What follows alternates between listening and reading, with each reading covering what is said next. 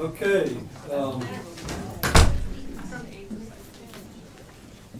We'd like to welcome all of you to this event sponsored by the UCLA Law, Resnick Center for Food Law and Policy, and the Promise Institute. And we're presenting the title, A Global Perspective on Regulating and Promoting Nutrition. And we're so pleased to have with us the Honorable José Graziano da Silva, who is the Director General of the Food and Agricultural Organization of the United Nations with us. I have to apologize to him. I promised him we'd have sunny, beautiful weather. I broke my promise, but he still came, and we appreciate that very much. Before I moved to Los Angeles, I had the privilege of being a visiting scholar and then a consultant in the legal department at FAO, FAO as we call it, FAO in Rome. And my favorite experience was riding the elevator. Because when I get on the elevator, I would hear 6 to 7 different foreign languages being spoken at one time. And that was always an interesting way to experience working at FAO. This is a very, very important organization. And we're so gratified to have the Director General here with us. He met with the Pope the other day, and that's one of the reasons this conference was moved to a Friday, which is really an awkward time to have an event, especially before a holiday. But we're very grateful to have such a great turnout, as notwithstanding our timing. We have some, I'd like to introduce the folks that are going to be participating, and then I'll turn the time over to our first a few remarks by our Dean. So let me go ahead and introduce Dean Jennifer Mnookin, who's also the David G. Price and Dallas P. Price Professor of Law. She became the Dean in August of 2015. She has an amazing background and credentials, and everyone on the program does, and so in order to save some time, I'm not going to mention all of the accolades. But I do want to say that she has a wonderful distinction of being able to be in all places at the same time, and she's showing that skill off today. So we're very grateful to have her with us. She's also, it's always wonderful to, working in a food law center, to have a dean who actually sends out spices as Christmas gifts. And so in her heart, I know that we are her favorite program because of her Christmas gift. But at any rate, we're delighted to have her, and and when I finish, she's going to take 5 minutes or so and issue a general welcome to the audience. We're also happy to have Hilal Elver with us, who's the UCLA Global Distinguished Fellow and a Special Rapporteur on the Right to Food appointment by the United Nations Human Rights Council. And she's been a great complement to our center here at UCLA, as well as to the Promise Institute. The closing remarks, and we'll have kind of a wrap-up session, will be delivered by our own Azla Bali, Professor of Law. Raise your hand so everyone can see you. Thank you. Who's also the Director of the Promise Institute for Human Rights and the Director of the UCLA Center for Near Eastern Studies. And then I want to thank all of you. And now, given the style of the Director General's presentations, he's going to leave you with plenty of time to ask questions. And so those of us who are directors and involved at law school have our own questions, and we'll invite audience discussion as well. I think that's what you prefer doing, isn't it, Director General? He's very much a man of the academy and likes to discuss issues and answer questions. So without further ado, again, I want to thank you for joining us, and I will now turn the time over to Dean Mnookin. You can hear me, right? So really, I'm just here to say welcome. This is a crazy day today at the law school, and it's a holiday weekend, and it's one of these days where we have 5 tremendously important things all happening at the same time. And so I really want to be Hermione Granger from Harry Potter and have a time turner so that I could be fully present at every one of them instead of just popping in and saying hello and then having to hear later about what I missed. But I at least wanted to be able to pop in and say hello and welcome to all of you, because we're so honored to have this opportunity today to have José Graziano da Silva with us. And so first and foremost, Director General, I want to thank you for being with us today. Thank you for coming to UCLA and giving us this opportunity to hear from you and to have this conversation. And let's give you an initial round of applause for today's presentation on the right to food and the global agenda to reverse hunger and malnutrition is co-sponsored by two fabulous programs within UCLA. The Resnick Center for Food Law and Policy, which Michael Roberts is the executive director of, and several of his board members and supporters of the program are in the room with us, as well as the Promise Institute for Human Rights, which is also another one of our wonderful institutes. And so it always warms my heart when programs can also come together with such fabulous programming. So it's terrific to see you guys working together and bringing these kinds of opportunities to our community.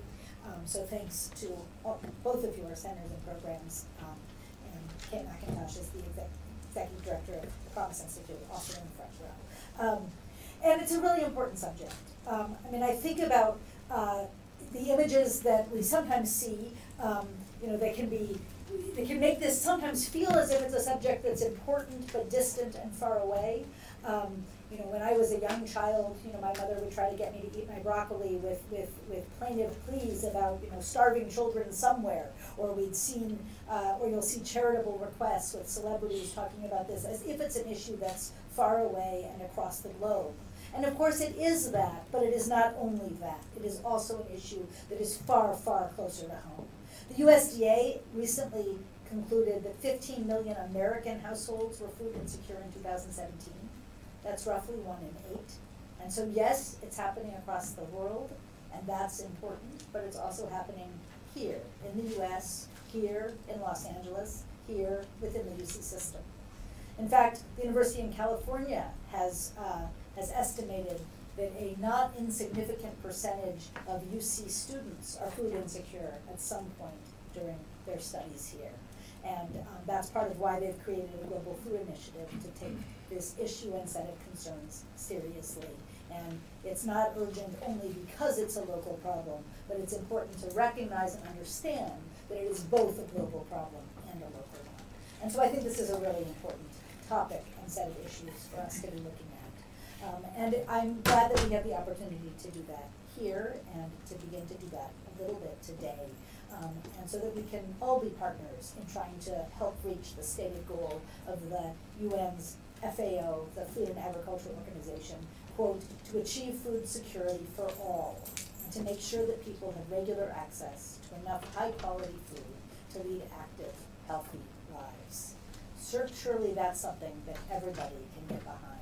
So thank you all again for being here. I will turn it over now to Hilal Elver. She's a Global Distinguished Fellow at the Resnick Center and a 2009 SJD alumna of UCLA Law. And as Michael Roberts mentioned, she is also the Special Rapporteur on the Right to Food for the UN Human Rights Council. So thank you again for being here and welcome. Thank you very much. Well, thank you very much, Dean, to initiating or to cooperating with us for this good event, and thank you for Promise Institute. We are hoping even in the future more cooperation promising right to food to everyone. So economic and social rights are not very popular in the United States. Maybe Promise Institute will give us a little bit more stronger entry in this country. As Dean mentioned, that we are not immune from the problems of the world. Also, UK, for instance, recently became an important kind of issue around the FAO, or the Global Food Policy Initiative, that the developed countries are also seriously in this same problem. We are at the same boat, but of course, we are at the same boat in a different level. I'm talking about, for instance, when we talk about the famine, which is a very problematic, extreme poverty, extreme food insecurity, which right now more than 30 million people are suffering. Since World War II, this came again as a big problem in the world, the reason of the conflicts, especially Sub-Saharan Africa and Middle East, and also climate-related extreme weather events. So we are, our distinguished speaker will even talk more. I don't want to get to this, but unfortunately, instead of decreasing the hunger and the malnutrition, we are last 3-4 years, these figures are going more higher, which is very, very unfortunate. So my role is here to give a little bit of summary about the right to food, and especially the human rights approach to food security and policy, because we talk about the food policy, we talk about the food security, but what is the difference? We are talking about human rights-based approach. So as my role as a special rapporteur, trying to cooperate with other UN bodies, which most importantly FAO, dealing with the food insecurity issues, much more bringing the human rights-based approach to our policies, because not every countries are accepting this policy. Even the many countries accepting this policy, as 169 countries are ratified and signed Economic and Social Rights Convention, but they're not doing their job. Nobody is doing their job really properly. So we have to really talk about everywhere, in every places about the right to food. So, or human rights-based approach. For instance, when we talk about the human rights-based approach, I'm sure our students here, especially taking human rights classes, they know well, but how do we make it right to food policies connected with the human rights based approach? There are a variety of ways to do that. There is no only one way, but there are 4 or 5 important structures that we keep talking about when we are visiting countries. As a special rapporteur, my role is basically providing the information, knowledge, and at the same time monitoring the countries whether or not they are following these rules and principles. So in order to do that, we go to mission trips twice, 2 countries every year. And now I think I am special rapporteur since 2014. Almost 7-8 countries I visited, specifically in countries, and also I'm doing generally thematic reports twice a year. One is in New York, General Assembly Third Committee, which is the foundation of our Economic and Social Covenant, and also Human Rights Council in Geneva, telling what are the major issues. For instance, we talk about the gender perspective, we can report about the climate change, we have report about the famine and conflict, so forth, so on. We are giving the information, we are giving the knowledge, together of course with other UN organizations and NGOs and the private sector. Everyone comes together, deals with these issues, but at the same time, our role as a Human Rights Council, as a special rapporteur on human rights, we are dealing with the violations of the specific cases. How countries are doing well, or what is going on. Some countries are making sort of backwards, some countries are going forward. We try to make all these things kind of exposing every year. As you know, human rights are not, especially economic and social rights, not as strong as the civil and political rights in terms of courts and justiciability, but still, we have to use this naming and shaming issues properly and strategically to stop some of the issues that is happening right now. So when I talked about what is human rights based approach, the number one, very similar, very, very easy, countries, they have to have a certain kind of legal structure on their own. International covenant is not enough because it's an international level. Countries should make the constitutional rules and principles internally. Or they don't have to do it directly with the constitution. Sometimes they do the framework law to give the right to food is a kind of legal entitlement. That's the first step. But of course you will say this is not enough, implementation is important. There is a huge implementation that, as I said, we have fantastic rules and principles, but the implementation level, we are having a serious problem everywhere. The second human rights-based approach is participating in the decision-making process, because in a democratic countries, decision-making process should be together with every stakeholders, from civil society, private sector, urban and rural, smallholder farmers, women, they all have to be together because everyone else, every group has a different kind of needs and interests, problems, and the solutions to the table. We need to bring the solutions to the table. So that's the second. The third one is this, of course, this is continuation of the second. It has to be, these policies must be transparent, and state must allow for the free flow of communication, provide opportunities. So in this case, we have to tell that all human rights are connected. So if we don't have a freedom of speech, we cannot really deal with the right to vote. So these are the issues that governments should deal with it. The fourth is, more importantly, we need a strong court system, justiciability, which means the people that they feel that their rights are under violation, they will be able to remedy in the court.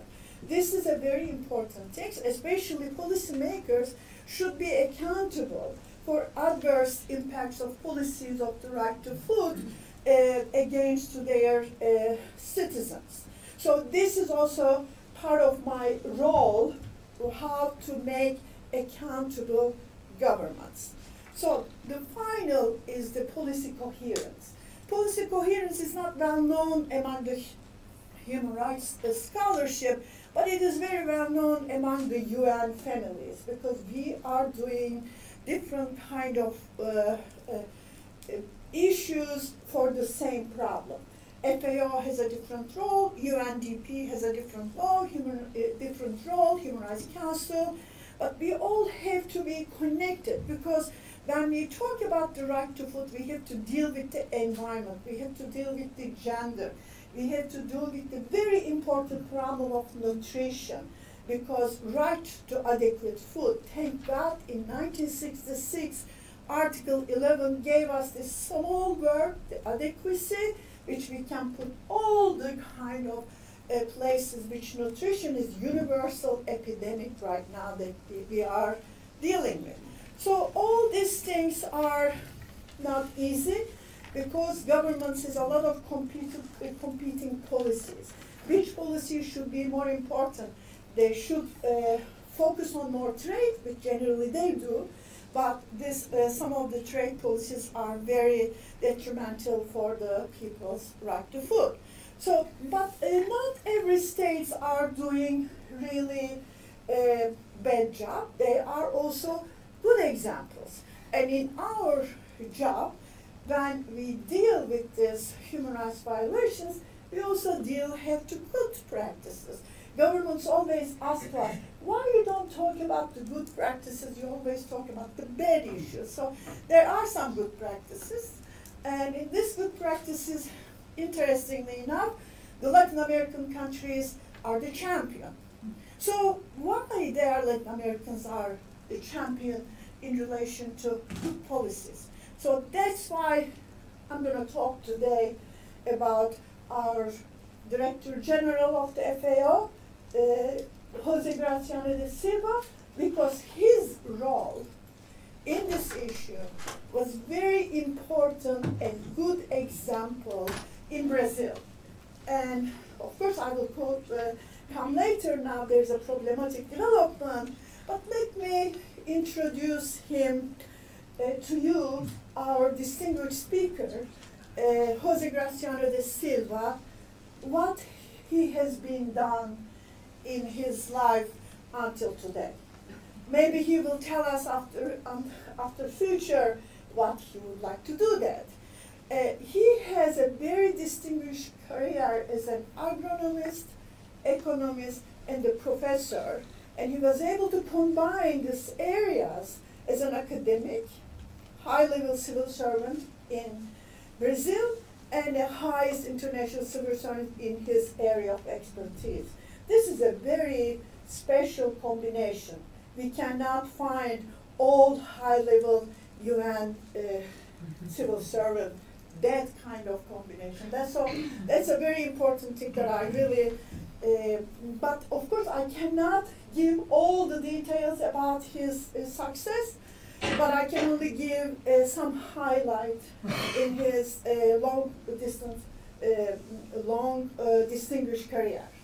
Since 1977, Graziano da Silva has devoted his effort to issues related to rural development and fighting hunger while working in the academia, at the political level and with organizer as a labor movement. That's important also. In 1978, Graziano da Silva became a full professor at the State University of Campinas and chair of the master's and doctorate program in economic development, space, and environment at the UNICAM's Institute for Economics.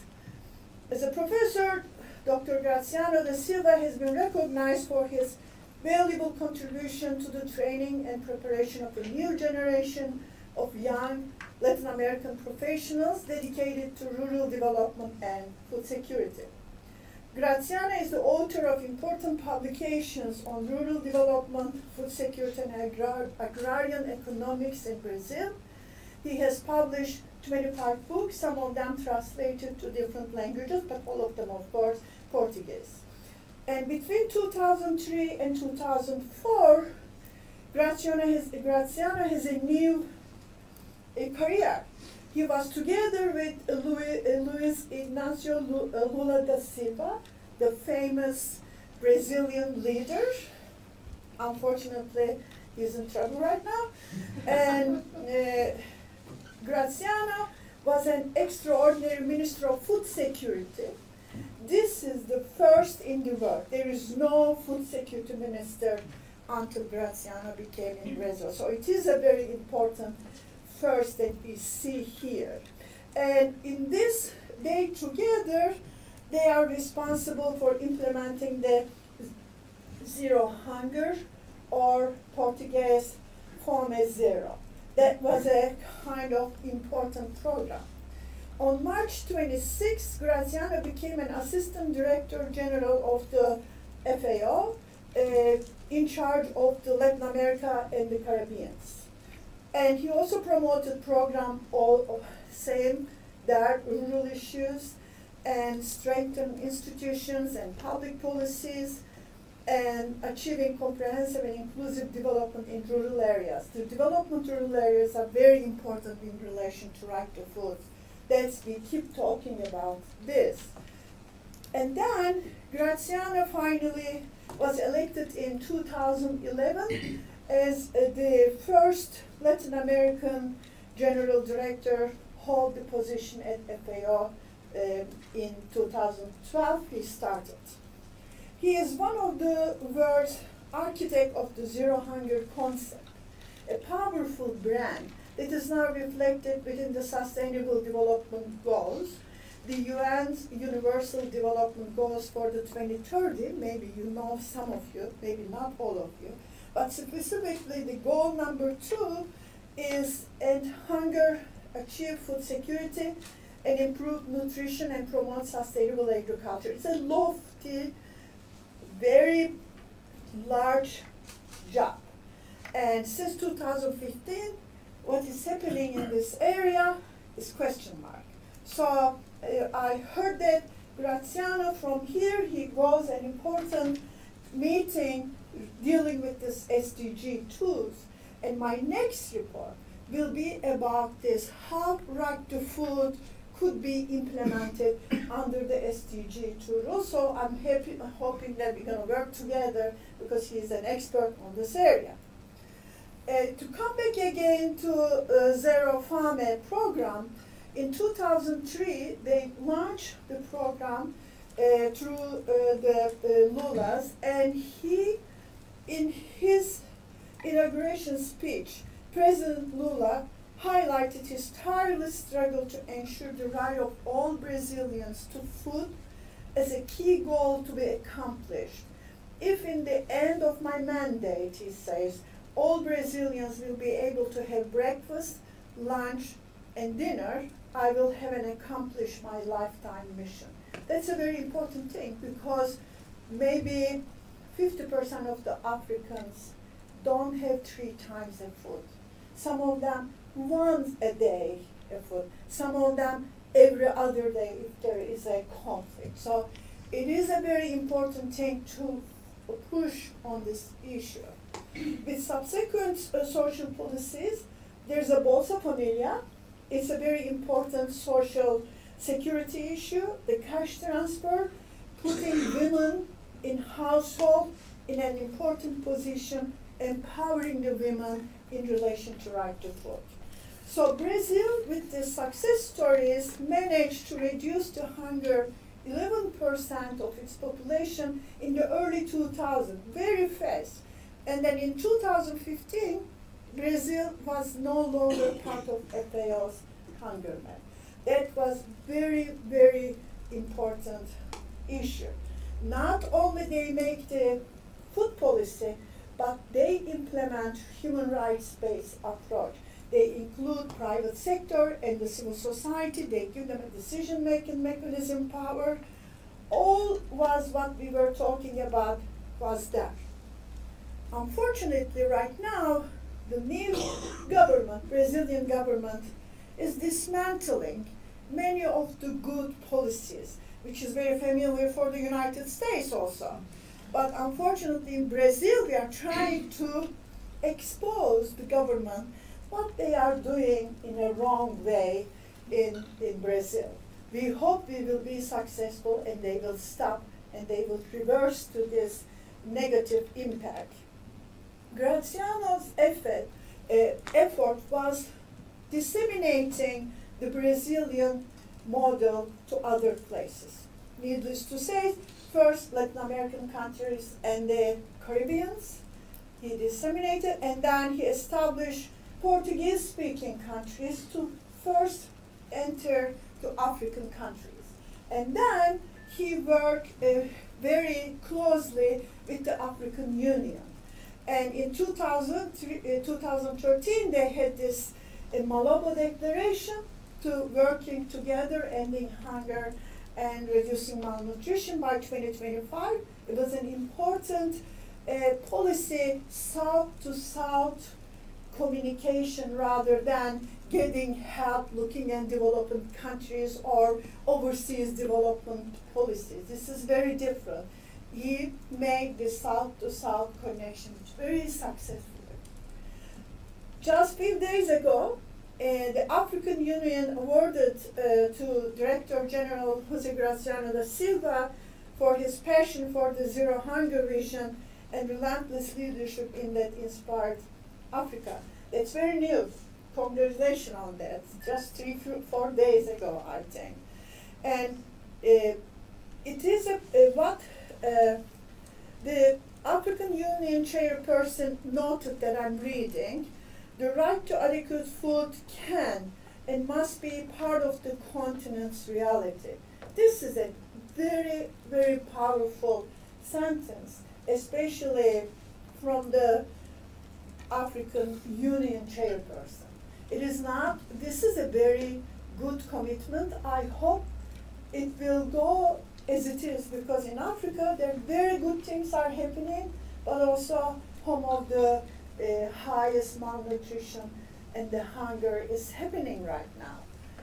Graziano also made in FAO open door policy, which is important, include the civil society and private sector, was a fresh step in very bureaucratic and state-oriented institution you should never imagine. So he also tried decentralized decision-making process. FAO is a giant knowledge collector, but hard to navigate in it. I am telling my personal experience, including physically in the building, the most difficult building you can ever move around. I must say, I had difficulty to reach Graziano because he was so much in demand, and bureaucracy of the FAO is not easily breakable. I'm happy that we managed to do that. Dr. José Graziano da Silva has much to teach all of us. After his term is over, transmitting his experience and legacy at FAO is now one of his great passions. He is no stranger to the UC system. He had very good memories when he spent time postdoctoral degree in environmental studies, University of California, Santa Cruz, and then Berkeley. For the future, it will be an excellent opportunity for the UC campuses to invite him again as a professor to benefit from his knowledge and experiences sharing with our students. Without further ado, I think I talked too long. Give him a warm welcome to explain his life, what is going on there. Thank you.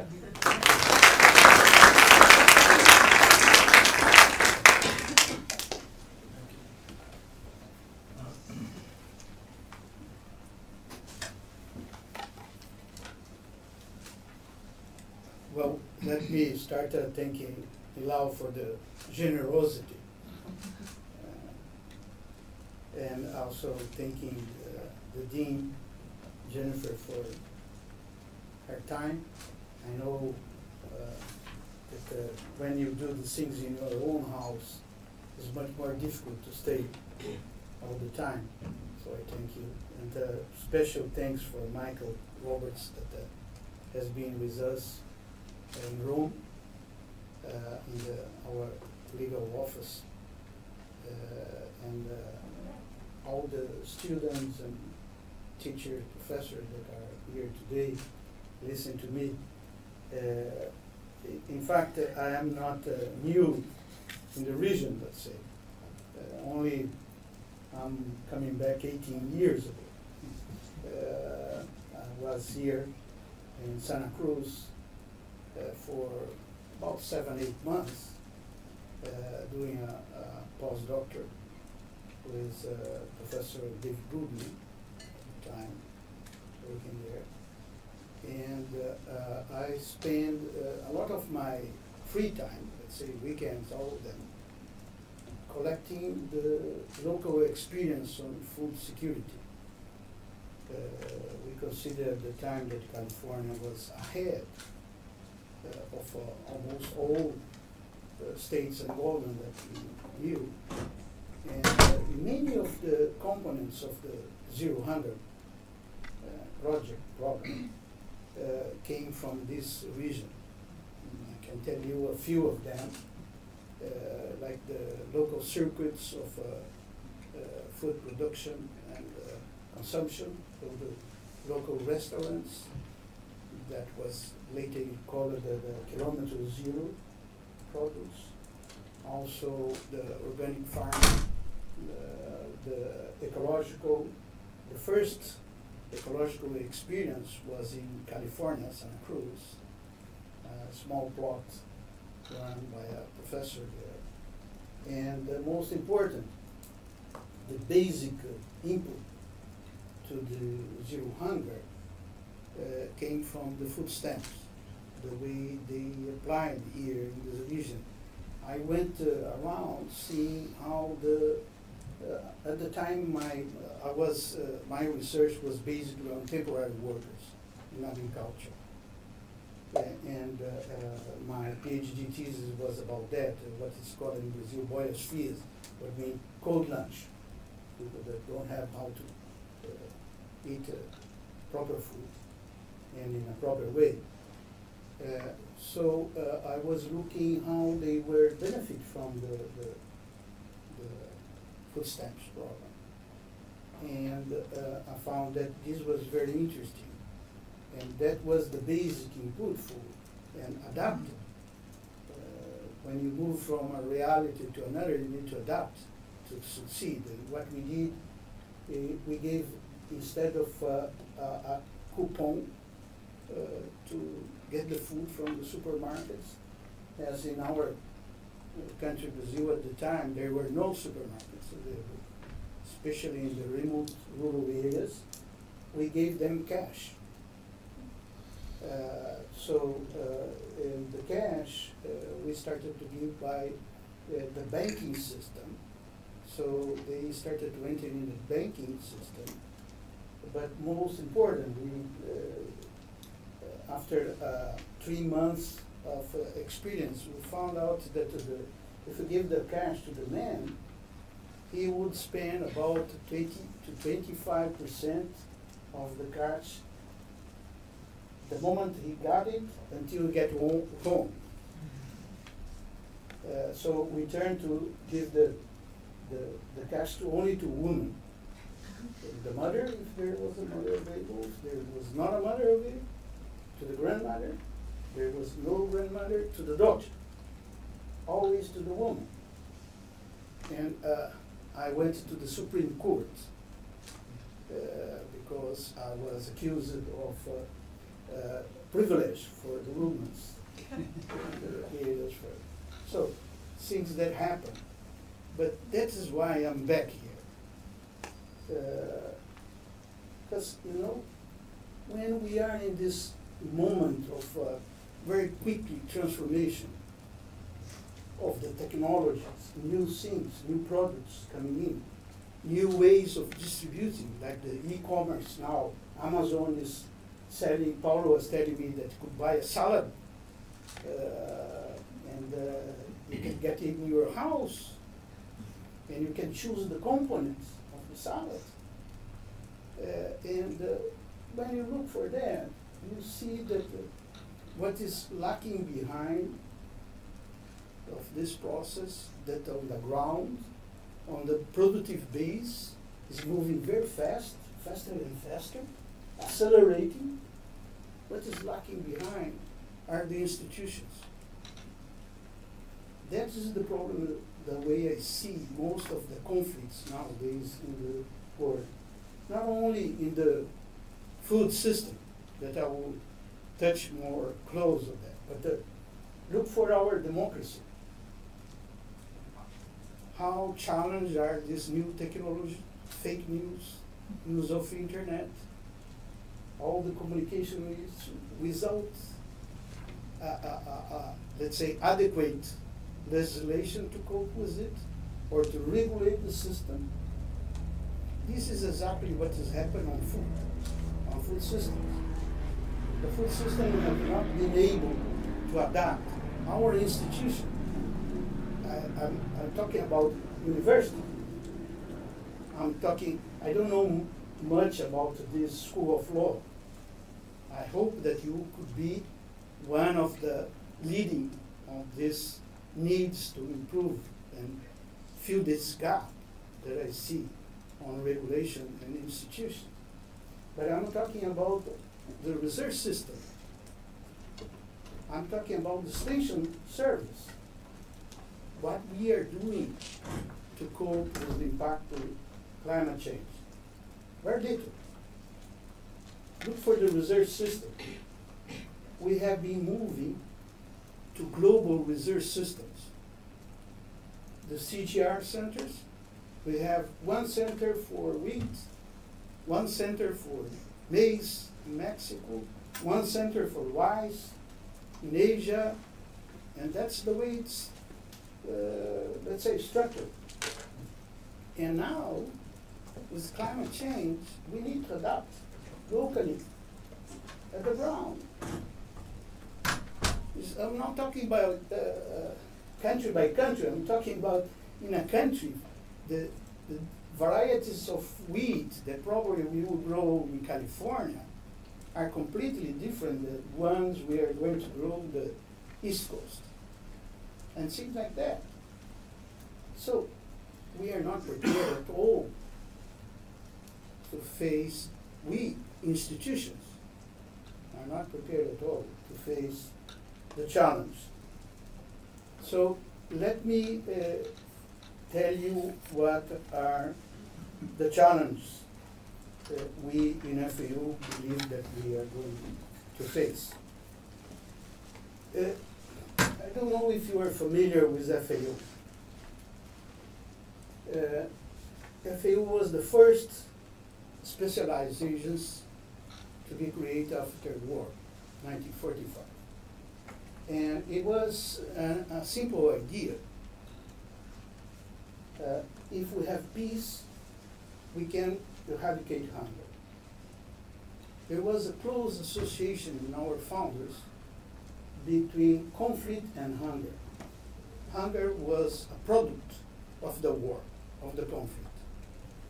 And in 1945, the devastating war, the idea was to promote rural development. What in fact was done, particularly in Europe, where the war was hosted, let's say. And there was a lot of progress that FAO has been doing in this. We are now 74 years old. And among this progress, one of the most important of it was the Green Revolution. The Green Revolution, you probably have heard about a man, an agronomist named Norman Boulot. Norman Boulot was a breeding scientist working in Chapingo in Mexico with wheat and maize, and discovered that the genetic could help improve yields, and especially if we put some inputs like chemicals to help this genetic to develop its potential. So it became at the time double the yields, and became super seeds, super production, and FAO took Norman Boulot to India, and he repeat what he did with wheat, with rice, and we took them for different places in the world, and we implemented the Green Revolution around. It helped us to avoid hunger in the 60s. That was one of the biggest crises of production. It also helped us to avoid another crisis in 74, when we had a problem of prices. Nowadays, we can say, proud of it, that we produce more than enough that we need to feed the world. In fact, let's say, if we look for the numbers, 1/3 of all the food produced is wasted in different conditions, from the production to the consumer side. 1/3 is too much, too much. And in spite of that, we still have hunger. And ironically, when we agreed with the zero hunger concept in 2015, since we agree on that, hunger numbers have been increasing. We have now more than 120 million people hungry around the world. But hunger is something that we know very well. Hunger now is associated with two main issues. One is conflict. We still have conflict. I believe that all of you have seen those pictures of Yemen. No? Different from the 70s. Those pictures in the 70s where not a girl, it was a black woman with children that she could not feed, dying from hunger. Now is in Yemen, Muslim families that do not have access to enough food. This is the same reason, hunger. But in addition to that, now we face another big challenge, that are the impacts of climate change. Like today, it was expected to rain. We wake up 4:30 in the morning with the 9 hours of jet lag, and at 6 there was something open there that we got a coffee, and we decided to walk because it was going to rain at 10. That was the last forecast.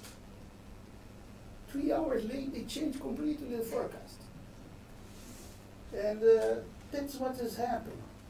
With all the technology available, in one of the most developed states of the world, we cannot forecast the weather for 3 hours. This is climate change. This is what happened, the impact of climate change. What the climate change introduces in our daily life is uncertainty. And this is something that's not compatible with food security. Exactly the opposite. Food security is you need to have, you are sure that you have food to eat today, tomorrow, the day after tomorrow. And that's the challenge that climate change is posing on us. Uncertainty. We are back to the times where we were hunters. We wake up, we go out to see if we could collect a fruit or could find an animal to eat. Millions of years of agricultural development are upside down. And of course, this changed completely the work of an organization like FAO. So what we are doing? Everything that we can, including going back to the traditional knowledge of indigenous people to help us to understand what's going on. So in this moment, if you ask me what we are doing, everything that I can to help assure food security for the future. This is the biggest challenge that we have. But in addition to that, I would say that we're still looking for feeding 9 billion people in 20, 30 years more. But it's not easy. Because said, okay, there is enough food now. With the impact of climate change, many regions are stepping back. Africa. We have achieved autosufficiency in Africa, East Coast. Now, after 6 years of El Nino repeating, we have hunger back in Ethiopia. I just came from Ethiopia 4 days ago, and hunger is back. Because there are drought year after year. And what I learned, and let me recall President Lula on this issue, that you cannot avoid a drought to happen, but you can avoid a drought to turn to famine. And that is the point. And for that, what we need is much more policies to be implemented. And there is where, again, institutionally, we are lagging behind. There are no policies being implemented, no enough policies being implemented to cope with those changes that we are facing in this moment. Also, in addition to this need to feed more people, we need to reduce the environmental impact of this production. The Green Revolution succeeded to produce more food, But at the same time, the intensive use of inputs, especially chemicals, affected the environment, especially water and land, and we cannot continue that way. And we cannot continue devastating our forests. Our forests to produce more, using more land, we need to find new ways. So those are the big challenges that I will say we are facing nowadays, and the uncertainties.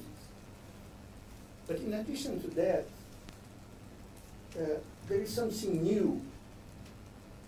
Not only this paradox of, since we define the goal of zero hunger, hunger has been increasing. We have also a new paradox coming. Hunger is rising, but also obesity and overweight. I learned today that even President Trump is under challenge now. Obesity is everywhere, different from hunger, where it's concentrated on areas of conflict and where the climate change impacts. Obesity is everywhere, facing all countries, different people, from young people, children, women, etc. And we don't know what to do. We just don't know. We are just doing nothing. Even in certain areas of the world, Africa for example, overweight is synonym of healthy people. Or in most of the countries, like my country for example, obesity or overweight is an individual problem. It's not a healthy problem. It's not a public issue. Even in the plains, I live more in the plains than in any other part. Just to give you an example, I said 4 years, 4 days ago I was in Addis Ababa, Ethiopia.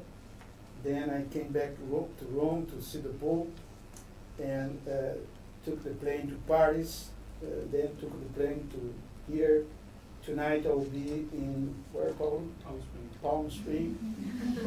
Spend the weekend in the seminar there. Monday I need to be in New York with the Secretary General because Venezuela is bringing us crazy.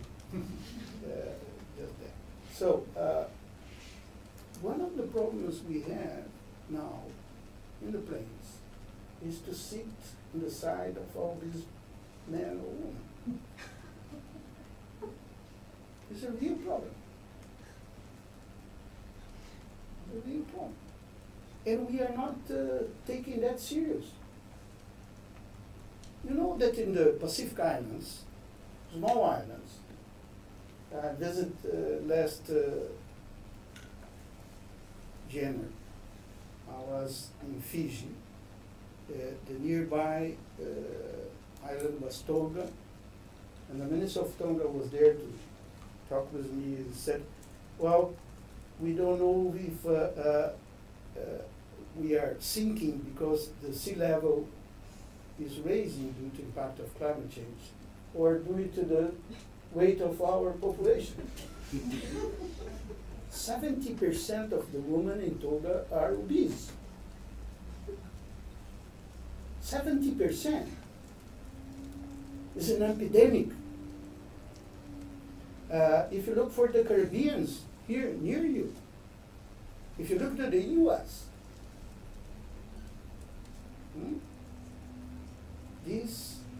one of the main reasons of this is the export of food that is intensive in salt, sugar, and fats. And we don't have no regulation until now to deal with healthy food.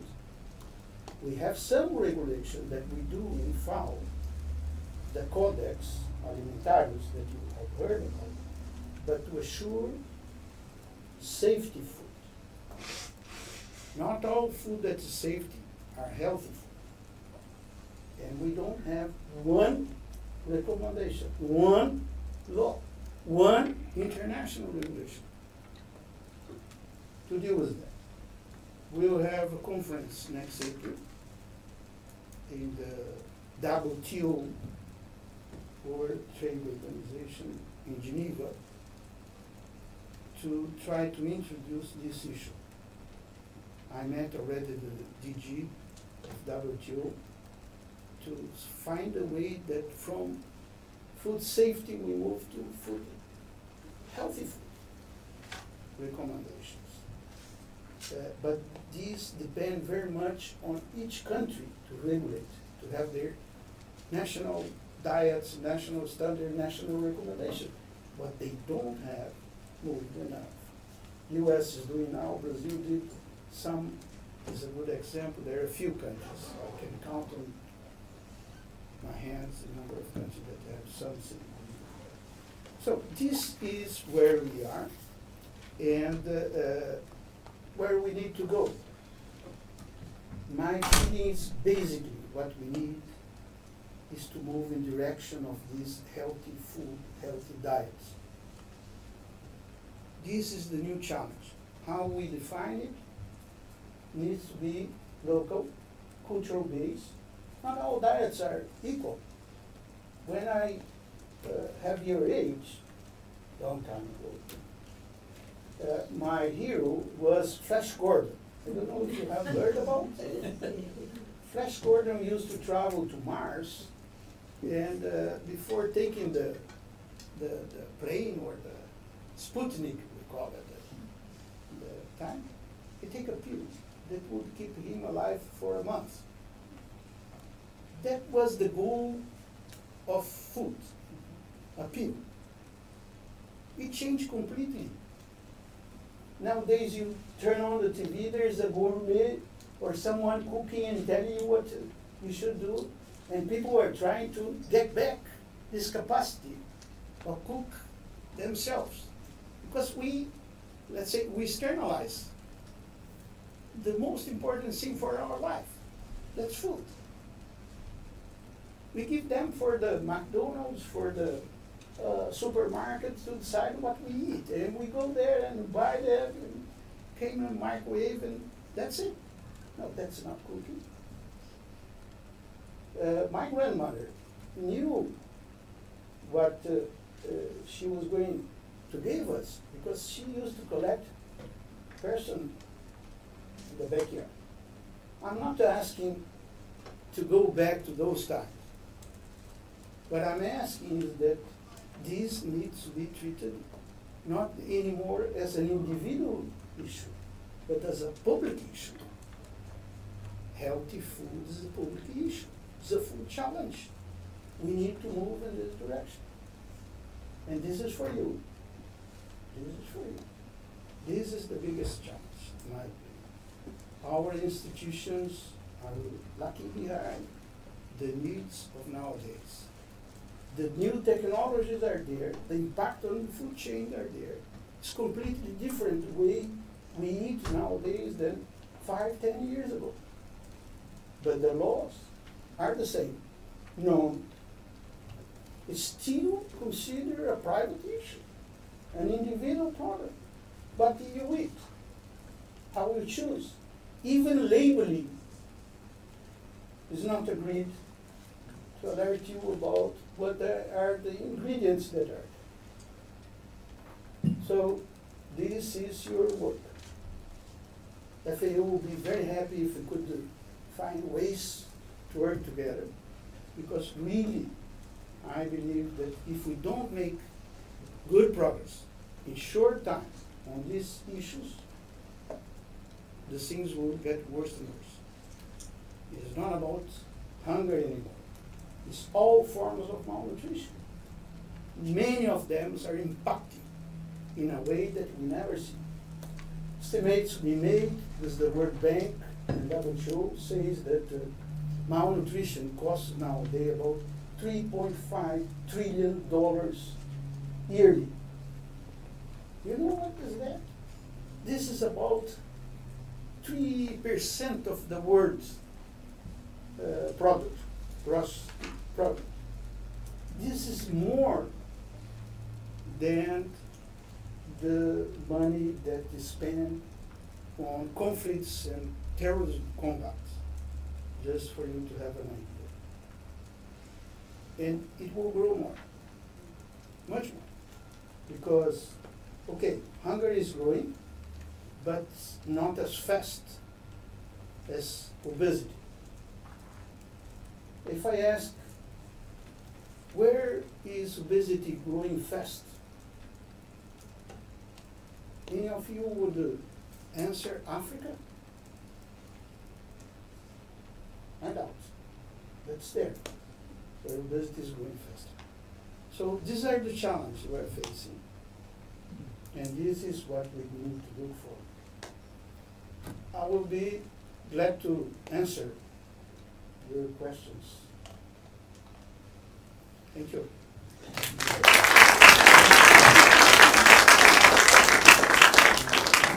Ask our directors if they have questions first before I turn to the audience.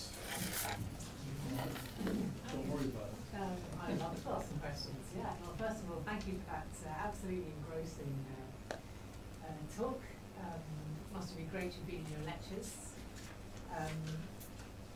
I'm really interested in the way you talk about the health issue and obesity as the pressing issue. I wanted to, and maybe this is something that Hilal can also contribute to. Do you see that the rights-based approach could also help in tackling obesity and healthy food in ways it seems to address hunger? And could you explain to us a little what that is? Well, the right to food approach says that we should have a healthy food for all. I think this is the link that we have. Not only provide food or any way of providing food, but providing a healthy food. Also it says that should be according to the culture, according to the let's say the different regions, etc. So I think that the right to food approach gives you the opportunity to address that. How I see is that we still have a lot of resistance from our superstructure that still believe that this is an individual issue. It's not for the state to decide what you are going to eat. This is what is usually the answer that you got when we venture that way. It's not to the state to decide what is a healthy food or not, but it's for the state to pay for the consequence of it. And so we need to find a compromise. We need to find a way that this become a policy issue. I think that we need to find ways how to regulate that. Of course, need to be in a democratic way, find ground to how to define the healthy food, healthy diet. But if we don't move in that direction, we will not make any progress. It also in the right to food. Thank you. I have a question to ask. And maybe this is a question for Hilal and for you, Dr. General. One of the questions in our law class is, what's the United States' approach to right to food? You want me to tell now? Does it recognize it, and if so, how, and if not, why not? Well, we all know Director General even a longer historical period in relation to FAO and how right to food developed there. The United States from the day first was against this could be the economic and social rights, not only right to food, which Article 11, we talk about the housing, health, and education, all kind of livelihood of the people. Which, a little bit of answer your question. The U.S. perspective is this should be a policy rather than the rights, as opposed to civil and political rights. Because civil and political rights, states should much more responsible to give individuals that kind of right, but these are much rather the negative way to explaining the human rights approach. And also United States has a general idea about the human rights issues that should be more nation level rather than the federal level. But when you make this convention, it becomes the federal system, then the states cannot really move around that kind of social policies. So there are a variety of reasons that why United States is not accepting right to food and other economic social rights equal to the civil and political rights. And it became, of course, the political issue during the Cold War period. Because Graziano remembers very well in Cold War period, there was two sets of the states. The western part was pushing the civil and political rights, and the eastern part, basically Soviet, were pushing economic and social rights. It's a historical background of why U.S., I shouldn't go too much further on that, but there are mixture of issues that U.S. is reluctant. This doesn't mean that U.S. doesn't do anything, but it is not a legal entitlement. That's the difference. Thank you. Do you want me to arbitrate the questions, and then that way you don't have to call on people? Dr. Lustig? I want to pick up on a point you highlighted, and that is that there's no definition of healthy food. So I have a question related to that. Which is worse, no food or bad food? No food causes war, bad food causes obesity, healthcare costs, and societal devolution. Which is worse?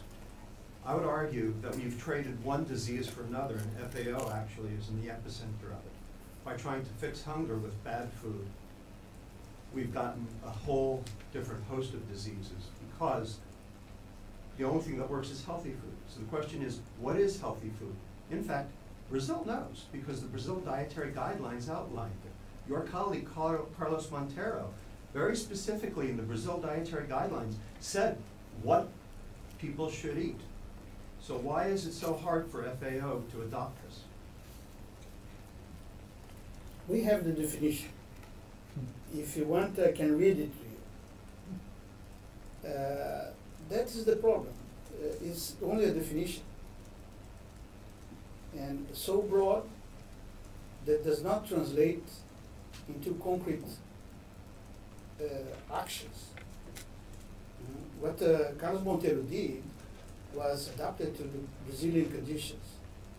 We have a broad definition to contemplate.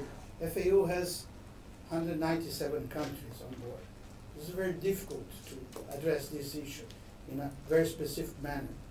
In addition to that, it's not about only FAO to have a definition. We are responsible with WHO on these healthy diets. We have been working on that since 2014. And most of the time, what we agreed, our members disagreed on. I'll fix your definition for you in 2 seconds. Healthy food is fiber-containing food, and unhealthy food is fiberless food, processed food. That's the difference. And that's true for 197, actually it's true for all 209 countries. Because anywhere the Western diet's been adopted, these diseases have followed. In an attempt to try to fix hunger, which I understand and I'm for, we have instead levied processed food on these people because it's cheaper, and in the process have actually created a bigger problem. You touch a dimension that is no doubt important, fiber. It's not the only one. We have a lot of other components also. We can have a product, for example, with high level of fiber, but also high level of sugar or salt. Well, if it's got high level of fiber and high level of sugar, it's not real food, it's been processed. In which case then soluble fiber's been added, not insoluble fiber, you need both. If it was fruit, it would have So both you have and it would be added fun. another component. Fiber, no process. Certainly the US would block this definition. In FAO they did. Well, that's why there hasn't been any movement. That's why I'm saying that the problem is on this superstructure. So this is The a way- political problem, not a food problem. Well, everything is political. Food is a political issue, no doubt. But what I'm saying is that we need to find mechanism, decision mechanism, to take action. Like I mentioned in the beginning, there's nothing more political than fake news. We need to find a way to fix it. Let's be honest, it's not about the United States blocking it, it's about the food industry blocking it. It's blocking it all over the world. I fully agree. That's the But political I just gave the example because it happened. I just gave the example immediately, not saying because the US. No. The US has been one of the very important countries dealing with very innovative ways, including the only experience that we have until now it is adopted a policy against obesity in children and succeed is New York in US. So I'm not blaming US. I'm saying, giving you an example how difficult it is for us to deal with these new things that we don't have enough ground base to solve. Other questions? Yes. Thank you for your talk. You mentioned at one point that you weren't suggesting we go backwards to growing our own food. But I wanted to ask you about this. Since we're facing such political and economic rejection of the ability to move forward with serving healthy food to the world, what would be so horrible about having structures built with dirt on the roof, with soil on the roof, where societies did grow their own food? What would be so terrible about that? I was very clear that I was not advocating that all of us grow our own food. Right. But if I can give some example that apply this concept for the cities now are starting to be part of food production. What was something that we only had in the beginning of the Mesopotamia was that way. The agriculture was inside the walls to protect them. And now again we started to have this food, fruits, vegetables, etc. that are part of the peri-urban areas. And we started to have the mayors promoting farmers to come and have their markets inside the cities, etc. So this is a big change. We started also to have differentiate the rules for, let's say, sport food or to sell it locally. There are different patterns, different regulations to fill. So all this means that in some sense we are, let's say, something that we have externalized completely, we are starting to take it back. That was the meaning of what I said, produce our own food.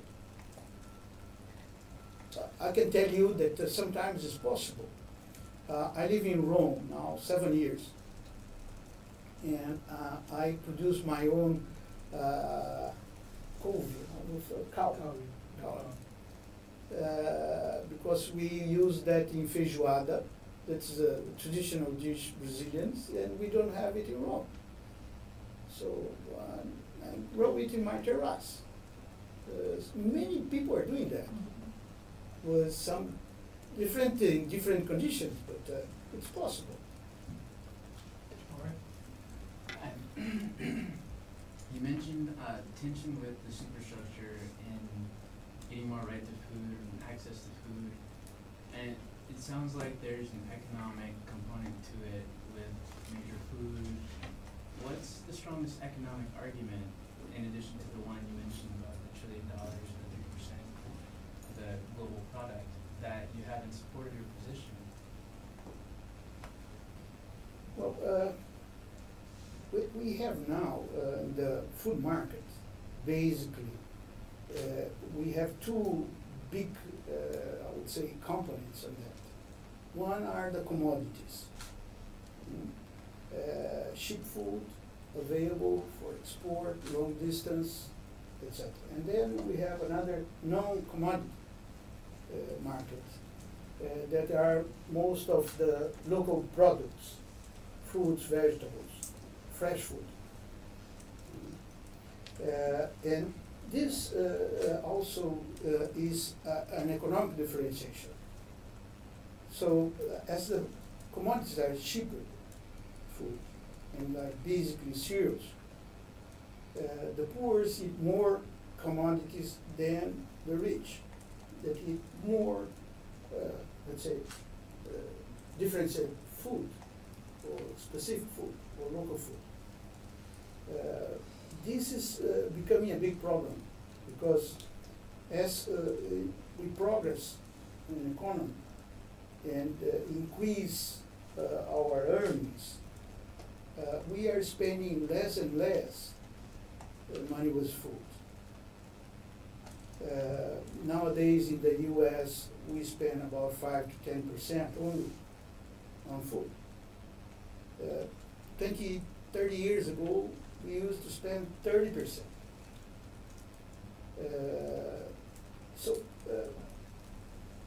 Food is becoming something insignificant from the economic point of view for those people that are rich.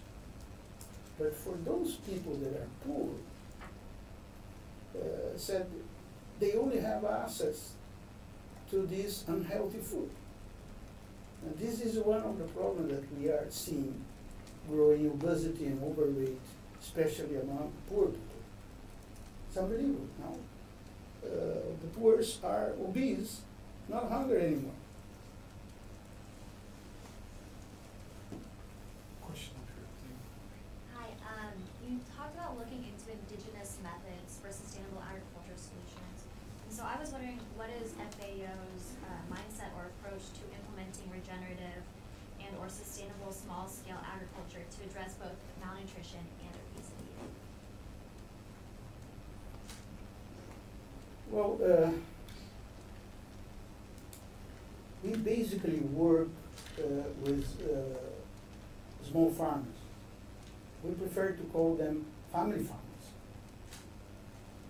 because usually they work with their family on that. In fact, FAO and IFA are responsible for implementing the decade of family farming that started this year, 2019, for 10 years. We are launching the decade in May in our headquarters in Rome. If you cannot come, there will be all around the world events to celebrate this launch during the May and June. We wanted to promote two main ideas. One, that the small farmers are responsible for the food we eat, or a big part of the food we eat. Not all, but an important part. But also that the small farmers can help preserve biodiversity. And this is a big concern we have nowadays. We are losing the biodiversity. More and more we are concentrating what we eat in a few crops and products. In the past, humanity used to feed based on about 7,000 different products. We have brought it down for 100 now. And among 5 of them is 90%. And if you take the wheat, it will respond about 30 and 40% of all intake we have in the world. And wheat, the bread that you eat, the pasta that you eat, all this is becoming more and more unhealthy because wheat is one of the crops most affected by the impact of climate change.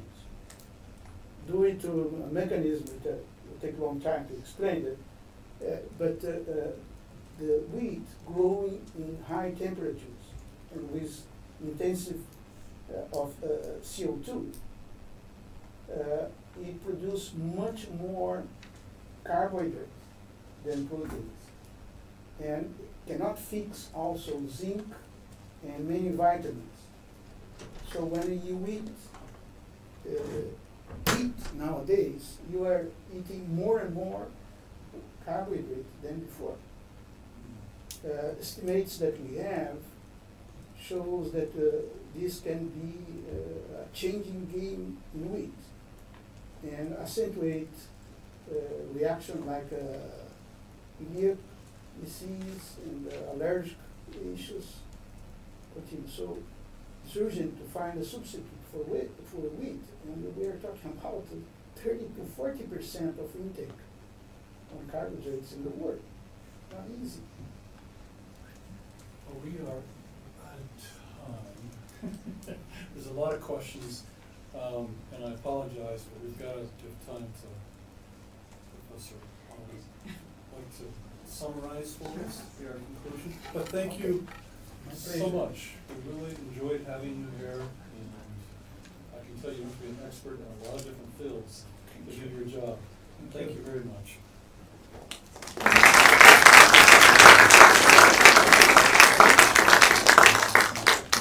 Well, I mean, I think we owe an enormous debt of thanks to Director General Graziano da Silva and to Special Rapporteur Hilal Elver for their very rich presentations, which makes it incredibly difficult with the whatever it is, 3 minutes, 2 minutes that I have to provide an overview and summary. But there were a few things I thought were worth really underscoring about what we might take away, particularly for a university audience from these presentations.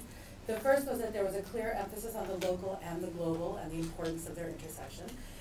You heard in Dean Manukin's remarks the US statistics, and I'll just say for LA County that we are in a circumstance where over 29% of households in Los Angeles County face food insecurity.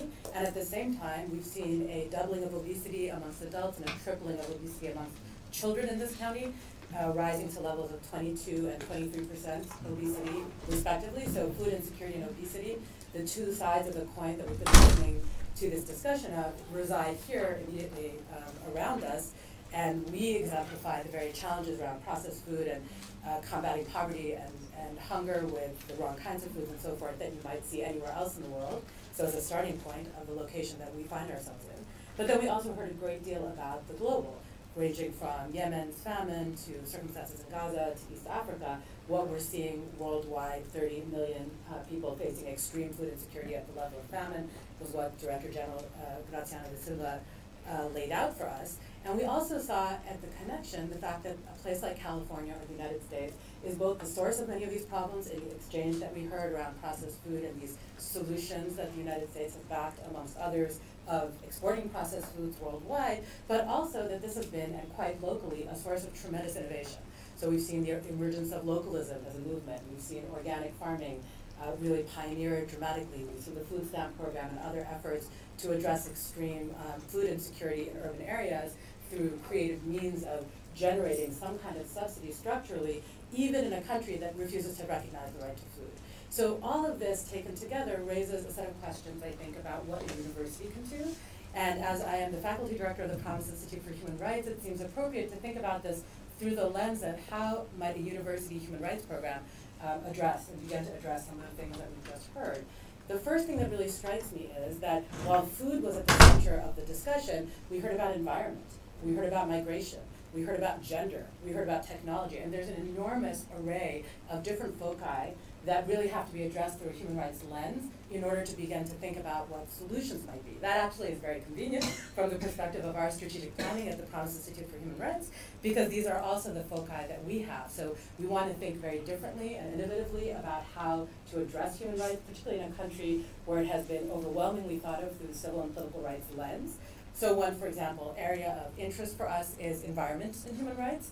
And while this has meant, amongst other things, working with the Emmett Institute, which is our institute here on environmental law, it also means working with Resnick and thinking about all the ways in which climate change and environment may be impacting the possibility of human rights. And I could replicate the story for you with migration and the Center for the Study of Migration here, with gender, with technology. These are the areas that we want to look at. And what I take away from the discussion we've had today is that these are the right areas to look at to be able to understand the kinds of accountability challenges. And another area that I think we're very interested in, and that many of our students are interested in, is business and human rights. And we heard about corporate accountability as another area that would be very important as you think about the role that the food industry might play both as an actor and as a lobbyist. And thinking about broadly what accountability means from a human rights frame is, I think, an important challenge, rather than focusing narrowly on traditional areas of accountability, like, for example, war crimes and so on, which are also incredibly important. But there are these underlying structural stories around economic and social rights, and I think only by looking at the intersection of a number of focal areas can we really begin to think innovatively about solutions. Which takes me to the third and last thing that I will say, by way of both sort of thinking synthetically about what we've heard and also conclusion, which is, as a university, how can we contribute to knowledge production in this area and the dissemination of that knowledge? We heard that the FAO is an amazing repository for information, but it might be difficult for the special rapporteur, let alone the average citizen, to understand how to access that knowledge and that information. So the first thing that a university can do is really begin to try to address that question. We too are in the business of knowledge production, and the question is, how can we effectively partner, for example, with an institution like the FAO, so that we can both increase the production of knowledge itself, but also access and dissemination. So that's been an important area of focus for us in thinking about how do we build institutional partnerships, and what is the added value that we can bring in doing that as a university. And partnerships with external institutions is one area. Another important area is intramural partnerships within the university. And you see this event in our collaboration with Resnick as a clear example. But one thing that we see very clearly in Director General Graziano da Silva is sometimes a single person can exhibit all the expertise necessary. They can be an agronomist, and an economist, a policymaker, and a diplomat. But that's not very common, as the Special Rapporteur made clear in her introductory remarks. Oftentimes, a single person isn't both a lawyer and an agricultural expert and an expert in information sciences and an expert in health and so forth. So how do we build the interdisciplinary relationships at a university like this one, at a major research university, that really leverages what we're doing here? And we've begun to try to think about that. One of those partnerships, of course, as you've seen, is with Resnick.